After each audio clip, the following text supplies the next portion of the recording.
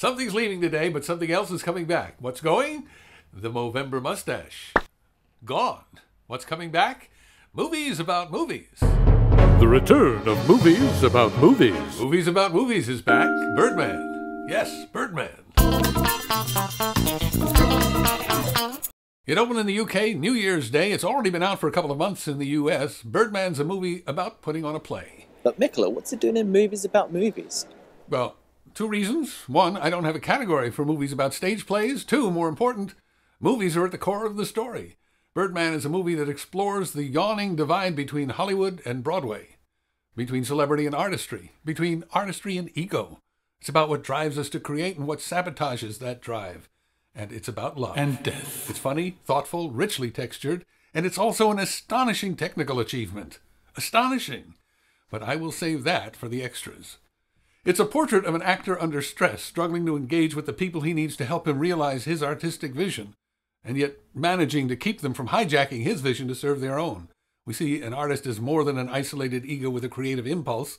Instead, we see a whole person connected to other people, awash in their expectations, forced to accommodate the tensions that exist among his colleagues, in his personal life, between him and his spouse, between him and his child, his adult child. Collaborators can click, or they can clash, or they can dance in a complex pattern of click and clash.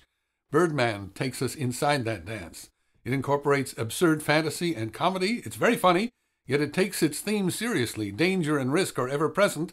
Death and disaster lurk just outside the frame. I love the tone and the tonal shifts of this film. Birdman has shown up on many best film lists for 2014. I think it deserves to be on them. Here's the premise. Regan Thompson, former movie star, best known for 3 blockbuster superhero movies. He was Birdman, a fantasy character with powers of flight and telekinesis, but that was decades ago. And then Thompson got tired of being Birdman. He refused to sign on for the 4th Birdman picture, and his career cratered. Now he's in his 60s, desperate for legacy, desperate for respect, desperate for self-respect. He's going to take one last shot to break free of being defined by Birdman. Thompson has written an adaptation of a Raymond Carver short story, What We Talk About When We Talk About Love. It's meant as a starring vehicle for him on Broadway, a vanity production. He's financed the show. He's directing and starring, and he's engaged family and friends in the production. So he is risking everything, financially, artistically, emotionally, and all of his relationships, all riding on this one last roll of the dice. Regan Thompson, in his 60s, is doing what more and more creative people of any age are forced to do. Become not just an artist, but an entrepreneur. The film is directed by Alejandro Iñárritu. It grew out of a single image that Iñárritu carried in his head for months. It became the opening shot of the film. A man in his 60s, in his underpants, in his dressing room, in a Broadway theater. Oh, and he's levitating, sitting cross-legged, back to us, just floating in the air. It's a striking image, a striking metaphor for the artist. Vulnerable, open, nearly naked, still hiding something, and possessing an uncanny power to transcend the ordinary. The film is very much Iñárritu's vision, but to realize it, he assembled an extraordinary company of artists and technicians, beginning with the writing team. The screenplay is a collaboration by heavyweights, Iñárritu himself, Nicolas G. Capone, Alexander D. Nolaris, and Armando Bo. They spent 2 years crafting and honing the script. It unfolds with dark humor, brilliant ingenuity, funny, frequently scary. The film was shot by Emmanuel Lubezki, who won an Oscar and a BAFTA last year for Gravity. Lubezki will certainly be on the short list for the coming awards season. I'll talk about the cinematography in the extras. To play the part of the guy who turned down the 4th Birdman movie, Iñárritu cast the guy who turned down the 3rd Batman movie, Michael Keaton. Bingo! Perfect choice. Keaton brings not only his extraordinary skill at comedy and acting, but also his biography and his filmography. In the strange way that movies work, we're watching not only the character, Regan Thompson, and not only the actor, Michael Keaton, but also Batman and Beetlejuice, and the whole cloudy soup of roles in not very memorable movies that Michael Keaton has played since he dropped the cape and cowl. Now, you might wish that weren't so. I have heard filmmakers and film lovers argue the point. You might wish a movie could be completely self-contained, with the audience never distracted by what we come in knowing about the actors on screen. And actors may wish they weren't confined and defined by what audiences expect. Clearly, Regan Thompson wishes that, but not on this planet. Seth Rogen will never again appear in front of a camera without Kim Jong-un popping up in the minds of the audience. Iñárritu cleverly exploits our investment in Michael Keaton's history to give the film extra resonance. And it's not just Keaton. Other key cast members are also veterans of superhero movies. Ed Norton, who once played the Incredible Hulk. Emma Stone, who twice played the girlfriend of the Amazing Spider-Man. And in a small but crucial role as the New York Times drama critic, Lindsay Duncan, who played Captain Adelaide Brooke in the Doctor Who episode Waters of Mars. It's savvy casting that amplifies the theme of the film. But these are actors, not just movie stars, and they're a lot more than their CVs. They're all working at the top of their game. Each one is bringing out the best in the others. The confrontations crackle with energy, focused intensity. You get a sense that everyone in the cast feels privileged and energized to be in this production and to be working with the others. It's really exciting to watch them work, especially Keaton, who just puts everything on the line. The score is by Grammy-winning jazz drummer Antonio Sanchez. The score is almost all drumming. Some excerpts from classical music as well. This is Sanchez's first film score. I'm sure it won't be his last. In the months between Birdman opening in the US and in the UK, Hollywood has flooded us with news about upcoming blockbusters from the DC and Marvel cinematic universes, a release calendar stretching out to the end of time. There'll also be 3 new movies from the wizarding world of J.K. Rowling. Star Wars, a whole series of them coming back, and back, and back. The Terminator's coming back. Jurassic Park is coming back. The Hobbit is back for one last bloated blowout.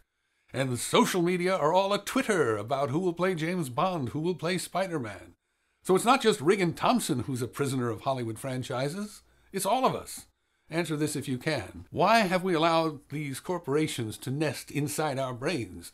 Why does it matter to so many people who plays James Bond or Spider-Man? But all that aside, despite the dominance of blockbuster film series and franchises, independent film is thriving. 2014 has been a great year for original films. Birdman is among them. But ironically, Birdman wouldn't exist except as a commentary on the looming shadow of the corporate franchise blockbuster.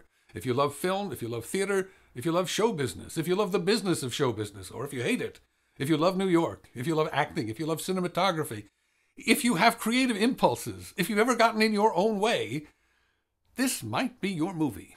Birdman. Until next time, I'm Mickeleh.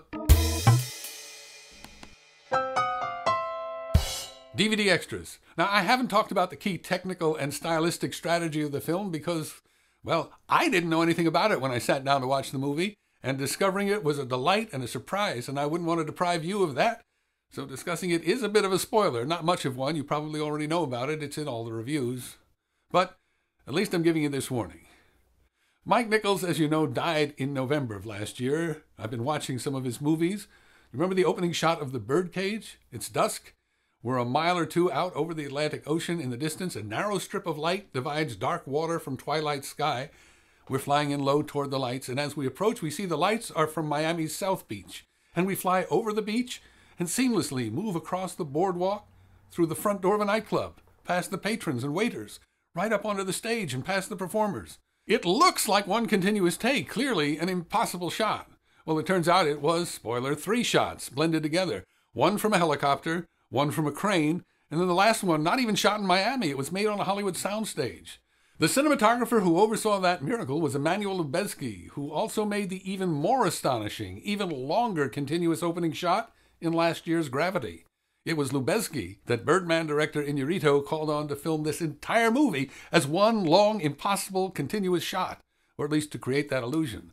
It's been done only a few times in the past, most famously by Alfred Hitchcock in Rope, also by director Alexander Sokurov in Russian Ark, but never as ambitiously as Birdman, never covering so many locations, so many lighting challenges, interiors, exteriors, and special effects shots. The long takes raised the level of difficulty for everyone involved, beginning with the director who had to choreograph the actors and camera, and for the actors who had to worry that they might spoil 8 flawless minutes by flubbing a line in the 9th, or for the cinematographer and crew, and then in post-production for the editors, for the colorists who had the job of knitting the takes together so you don't ever notice the joins. But there's more. A number of key shots involve elaborate special effects and compositing. Sometimes Keaton is in the scene twice, both as Regan and Birdman, yet the camera never stops moving. Many scenes are filmed in dressing rooms with an abundance of mirrors. I kept waiting for a glimpse of the camera, never saw it.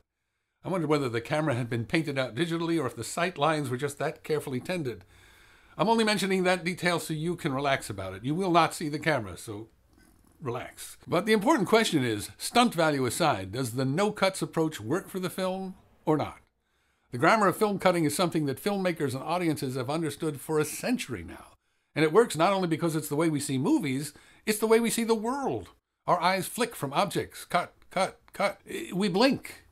And it's not just how we see, it's how we remember. Edgar Wright has raised analytical cutting to a signature style, parodied here by Sammy Paul of Ichthyer Productions. I'll go and make a bagel. That is the opposite of Birdman. Yeah, but it has its disadvantages.